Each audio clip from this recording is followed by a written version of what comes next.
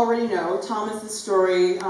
He grew his hair out for a little girl by the name of Kizzy Andrews after seeing his mom watch a Facebook video and seeing that she had no hair. At that moment, he decided that he could do something for her by growing his own hair out to give it to her. And he did go through that process, and it spanned out over a course of a little over 2 years. But unfortunately, Kizzy Andrews passed away before he was able to cut his hair for her. She passed away last year. And Thomas continued to grow his hair, and he still wanted to see if he could help other people with it. Greetings. As you all know by now from the video, that I'm Marla, crybaby, Kizzy's mama. For those of you who don't know or did not know prior to the video, I started my own nonprofit organization in honor of Kizzy, but for children around the world who are battling cancer. I'm extremely nervous, not because I'm usually nervous, but because you make me nervous.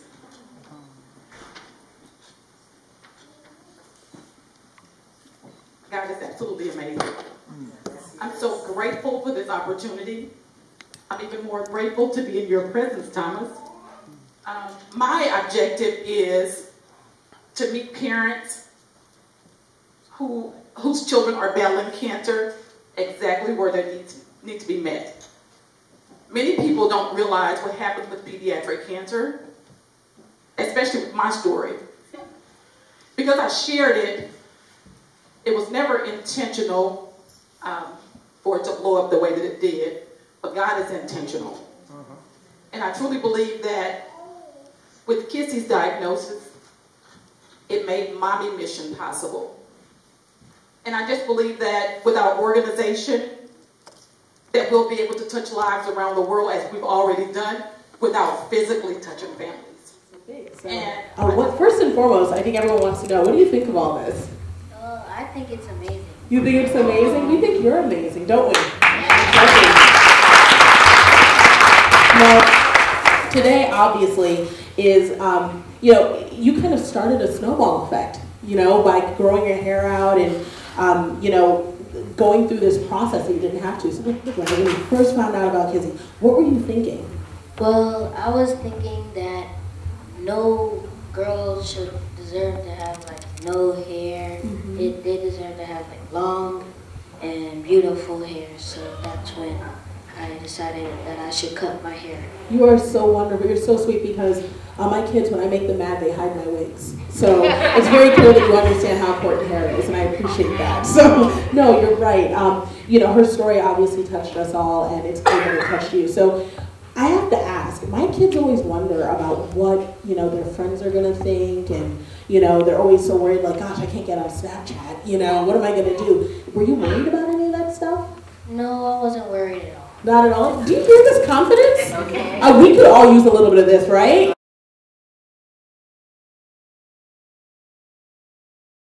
The biggest challenge was just finding enough time to do it. Once I developed the technique, well, I didn't develop the technique, but I had to kind of refine techniques that I've seen out there in order to do this with the doll creations, but it was very, very time consuming. So when you're trying to figure out where can you find 20 hours of time, you know, per creation, that's very challenging as I tried to do it over the course of 2 short weeks.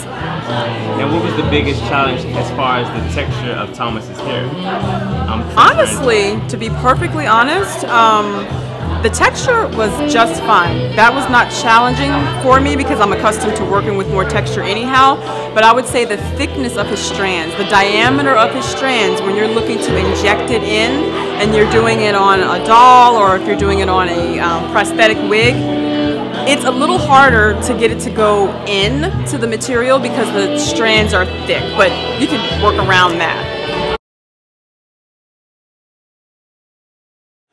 Well, I felt very happy seeing my hair on like dolls and all that, and I felt very excited, and it felt very good. Well, it's very important to donate hair because, well, the girls or boys that don't have hair, they might want some hair to put on their head.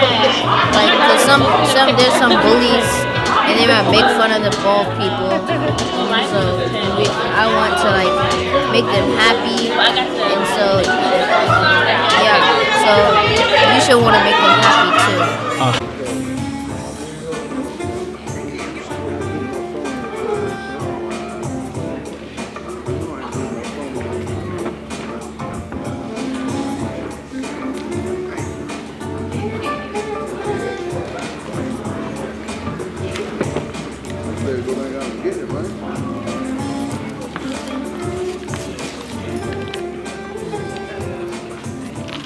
Oh, no.